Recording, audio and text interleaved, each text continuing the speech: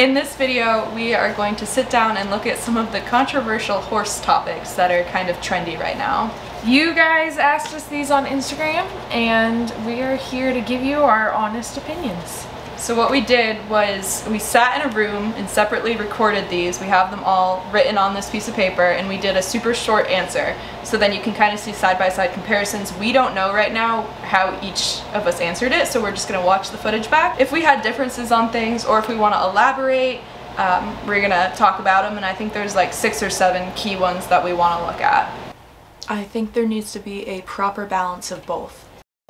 I mostly use negative reinforcement. Positive reinforcement can be helpful in certain situations. I think chains on halters should only be used when there is a huge concern for safety. They are not for training. Only in very extreme situations. Most of the time your horse needs more groundwork. I think it's ethical if the horses are enjoying doing it and are doing it with little resistance. As long as they are adequately taken care of and not pushed past their limits. Yes, absolutely. I don't see why they shouldn't be. Yeah, absolutely. More money for people in the horse industry. I don't believe in the stereotype. I've had more nice chestnut mares than not nice chestnut mares. I think there's other ways to handle that reaction. There have to be consequences to actions. By consequences, okay, this is a hard one to respond to in 5 seconds. I don't mean smacking. I just mean there's gotta be, what's the bad word to use? You can't come out your horse with like, we were saying you can't like just ignore it. And you can't reinforce it positively. Yeah, and whatever redirection is necessary to get that horse out of your bubble is what's necessary. Right, so like a proper thing for your horse biting, maybe sending them away or backing them up or some lighter correction rather than just like smacking your horse. Because a lot of the times horse bites, here, I'm gonna be the horse and bite Sam, and then if you just smack it, go ahead, smack my hand, the horse is just like there still. Right. And hasn't gotten like the redirection that it needs. Whereas if I bite Sam and she, oh!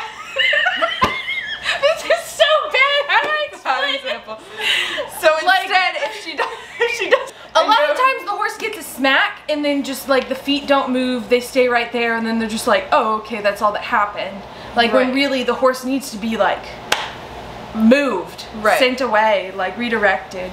Basically, smacking is not an effective way to train your horse or correct your horse. It's better to more think about isolating the body parts, doing something to get their energy moving a different way. Horses redirect. That's the word I wish you would use. Redirect. Yes. I can't see any way that flood training would be good. It doesn't really hold up, but also what some people call flooding isn't really flooding. Yeah, okay, so flood training bad, but a lot of people see flood training bad.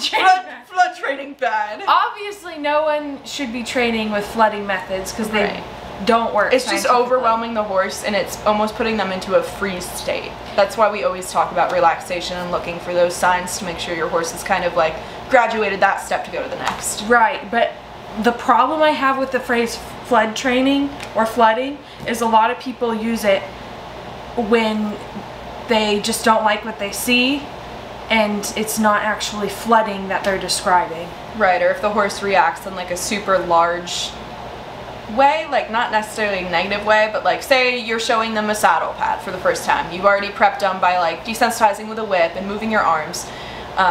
You show them a saddle pad and they like jump out to the side, and then you have to keep moving the saddle pad, otherwise they're just gonna learn that, you know, they jump to the side, then you take the pad away and you're like, no, it's okay, Princess Bubbles, you're fine. Some people think that's flood training because instead of taking the pad away, you keep it with them and kind of follow along until the horse relaxes and then you remove it.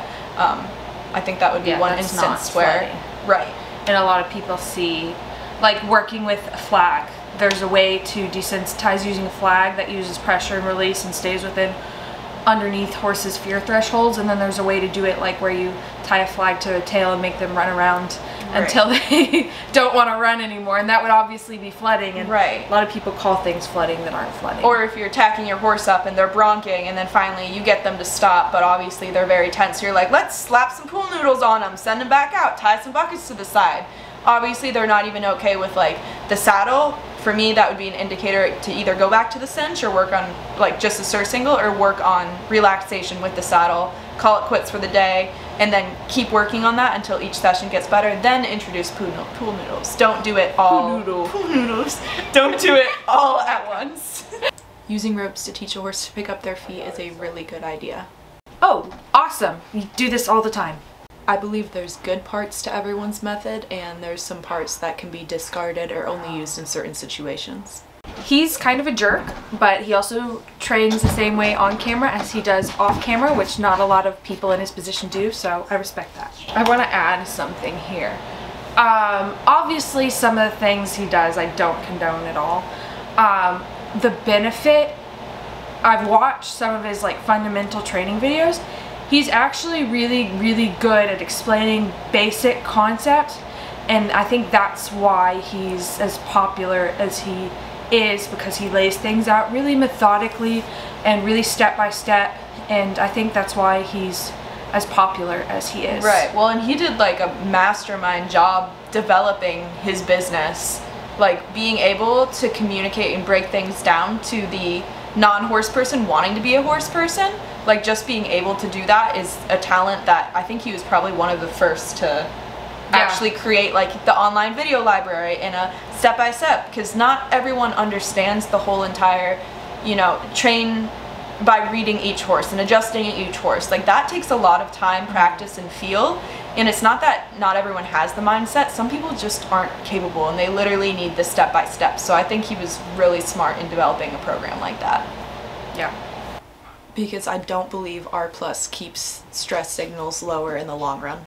Horses have to learn how to deal with stressful situations. That's just a part of general safety. I'm not really sure what this question meant. Horses need to learn pressure and release, because when you get them into a situation, if you want to perform with them, if you want to show them, if you want to take them to your vet's office to get and their not goggles, have them kill your vet. Right. You need to expose them to things, and you can't always prep them for situations with just positive reinforcement. I think there needs to be a balance. Now, I'm not saying disregard all positive reinforcement. I think it's really useful for horses that are stuck and need help kind of engaging and, I don't know, making breakthroughs in like specific small areas, but I don't think any horse should be trained strictly with positive reinforcement. I think another good thing to keep in mind is that predator animals and prey animals are very different in that dogs, for example, they value food above safety and comfort, whereas horses value safety and comfort above food. So using other methods to provide safety and comfort as a reward rather than food as a reward are going to be stronger and faster than using food as a reward in certain situations. Also, if you think about how horses interact with each other in a paddock, it's not with positive reinforcement, it's with negative reinforcement. I like to sit on my horses when they're about 2.5 or 3 and do light work until they are probably about 4, and then it gets a little bit heavier. 3 or older. The age to start horses, I would say, yeah, my warm blood program, usually I sit on them when they're about 2.5, and they get light work when they're about 3, and they go through their 90-day colt starting at the age of 3. Now, am I pushing them to try to show them? No. Am I working on flying lead changes? No. Am I working on sliding stops or like really tight fast pivots? No. It is a very basic 90-day colt start. They get ridden for 10 to 15 minutes a day, or worked for 10 to 15 minutes a day. Normally it's not even ridden in the first couple times. So I do agree with the younger age, and there's a lot of studies on the fact that work can really help with bone density later on. Now, working your horse till they're sweating to death every single time, or they're super exhausted, or they're getting fatigued, no, that's not going to be great for any young, developing, growing horse, but I do believe a little bit of work is good for their bone development. Yeah.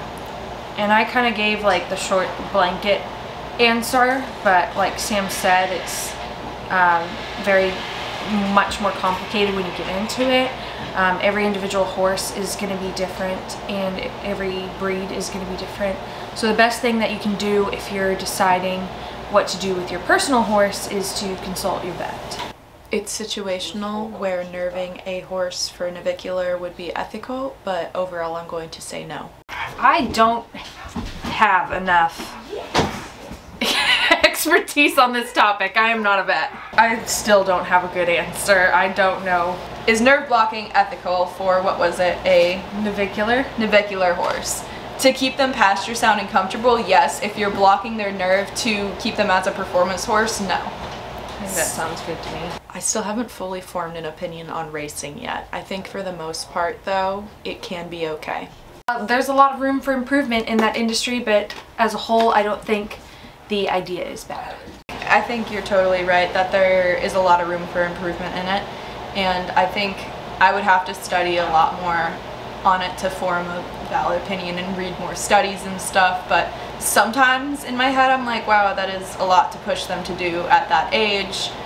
They could wait till they're older, but at the same time I think the treatment of them when they're in the facilities is pretty top notch. I've been to a few of the facilities, and like Tailor Made Farm is a really big horse racing breeding facility. I can't remember exactly what they do. I worked with mainly the yearlings when I was there, and they were all really well taken care of. Like I said, I think there's a lot of room for improvement, and I think there is in every sport, but you've got to remember that these horses are incredibly valuable. The thoroughbred industry makes up the largest portion of the horse industry, which is a huge billion-dollar industry.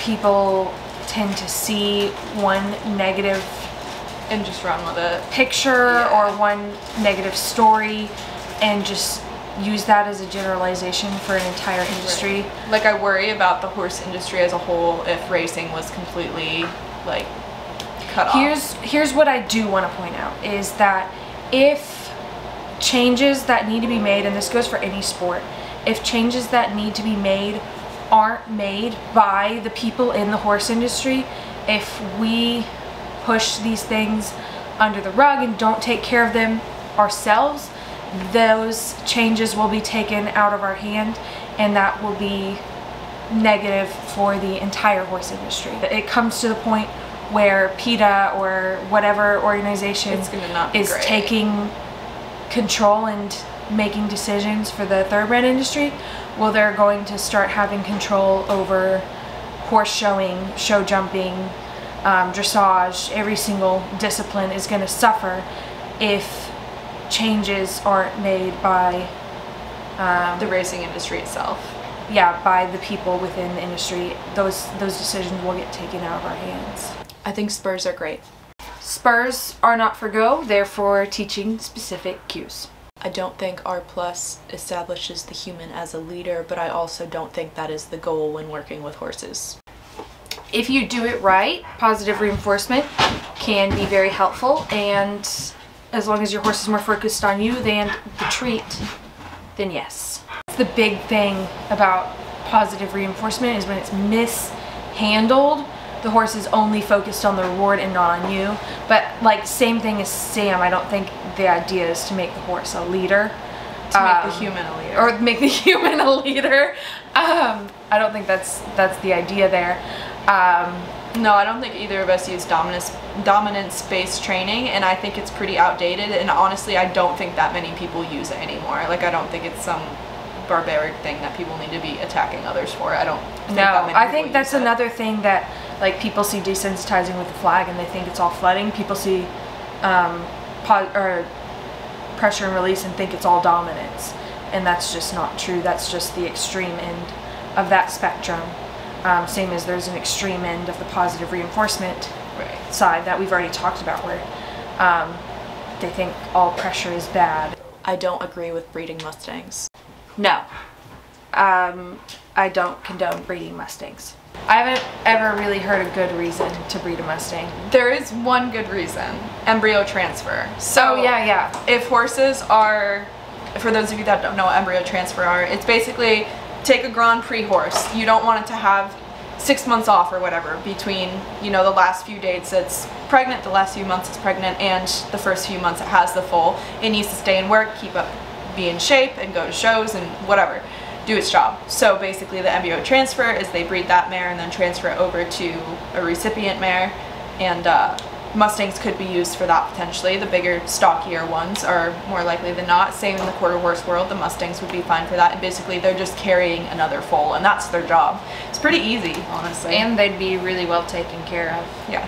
So that's probably the only time that breeding Mustangs would be a good thing. But even then it's not breeding Mustangs because it's not passing on the genes of Mustangs. Correct. I think that the management system of them is pretty good because they even release some that are like have better qualities back into the herds when they do roundups. BLM regularly genetically tests Mustangs and releases the best stock back, and I think that the cool, unique thing about owning a Mustang is that it's not bred by people. So I don't think I'd want to own a Mustang that was bred by people. Right. I do agree with hobble training. Hobble training is great for teaching horses to remain safe in sticky situations. I think if you can, turnout for a horse would be ideal over stalling. Turnout is always better than stalling unless your horse has a special need or injury. I don't believe in forced headsets, but I do believe in educating people on the difference between disciplined headsets. Collection always starts in the hind end and ends in the front end. Too many people get that backwards. And I do agree with that statement. Yes! Love the horse first and the sport second. Yeah, I think those were the majority of them, and a lot of our answers were parallel, so there's not too much to discuss there. And I feel like the only thing we disagreed on was the smacking a horse for biting, which I don't mean just smack it and then be done with it. And Camille we already was covered just that. set up for failure. I was yelling at her. I was like, answer it fast! She's like, yeah! Smack them! If you guys have any more, maybe we'll do a video in the future, so if you want to comment those controversial horse topics or general topics below, we'll do our best to answer them. Subscribe to our channels! Woo! Woo! I tried to do one of those cool YouTuber outros. I think your battery's low. Oh god. Do a dance, leave the screen. I'm pretty sure for like the last 3 or 4 minutes of that video, I've been making a sandwich in the background. You're still in the screen. I'm still in the screen. Get out of the screen.